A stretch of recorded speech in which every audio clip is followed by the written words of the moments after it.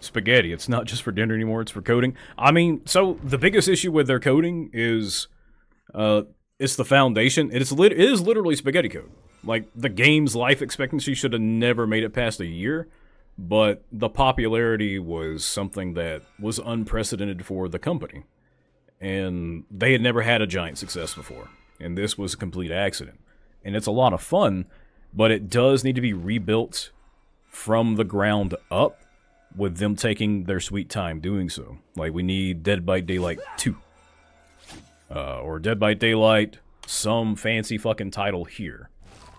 And let us transfer over everything we have from this game to that game in a process that they will likely fuck up. But it will kill a number of the bugs to have a decent foundation for the game. Because the more they add to it, the worse off it's going to get. The PTB is a mess.